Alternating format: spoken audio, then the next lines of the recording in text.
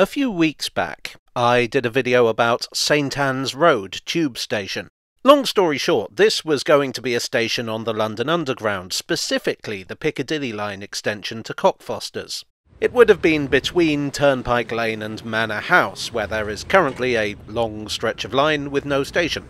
However, Frank Pick, the managing director of London's Underground at the time, vetoed the plan on the grounds that there were sufficient bus and tram services along Green Lanes, and another station would only slow the trains down.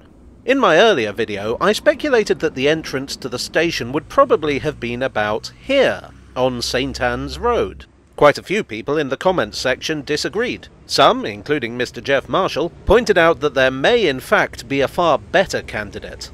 Near the junction between Green Lanes and Colina Road, there's a curious and rather neglected-looking building, which looks unmistakably like an underground building of the early 1930s. This is a ventilation shaft leading down to the Piccadilly line. On my first visit, I somehow walked straight past this without spotting it. Yet another reason why I could never be a proper journalist. Was this the intended entrance? Like Underground Electric Railways of London, I did a bit more digging. I'm afraid I still don't have a definitive answer for you, but let us consider the pros and cons. Colina Road was one of the works sites for the Cockfosters extension, and some works sites did become stations. Turnpike Lane and Bounds Green, for instance. Some did not. But given that the Underground already owned this land, wouldn't it make sense to put the station there? Counter to that is the fact that the existence of a ventilation shaft does not equal a station entrance. At Redbridge, for example, there are ventilation shafts quite some distance from the station entrance. Speaking of distances, Colina Road is not St Anne's Road, which was the provisional name given to the station. Of course, non-indicative names aren't exactly unknown on the Underground. The closed station, known as Mark Lane, was not on Mark Lane, being closer to Seething Lane. And we don't know for sure that St Anne's Road would have been called St Anne's Road. The Piccadilly line stations on this extension went through name revisions before settling, sometimes more than once. Or, as I speculated in my previous video, perhaps the Underground hoped to poach passengers from the already existing St Anne's Road railway station. There may, of course, have been more than one entrance. Probably not on the same side of the main road, though, given that we are in the suburbs. I have encountered the suggestion that the entrance would actually have been on the other side of the road. But the evidence for this seems to be purely that the pavement is quite wide there. So the story goes in anticipation of the station. But this seems to be nothing more than a local rumour. Once again, there doesn't seem to be any concrete evidence for either theory.